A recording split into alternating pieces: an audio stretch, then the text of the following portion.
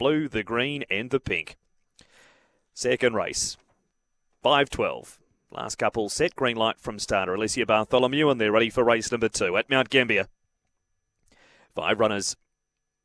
Away they go, and Moraine Nelly flew away from the 4. Leads out by 3 lengths over Sweet Hostility. Delusional Fab third the inside. 2 lengths to Pars Chance and 3 to My Girl Court. After that fast start, it's Moraine Nelly to the back, railing through Sweet Hostility. Favourite Delusional Fab 2 lengths away. 3 off to Pars Chance and 4 lengths to My Girl Court. Sweet Hostility leads in by a length and a half on Delusional Fab, looking to take an inside run. It's still Sweet Hostility. Inside now for Delusional Fab, but can't get the green.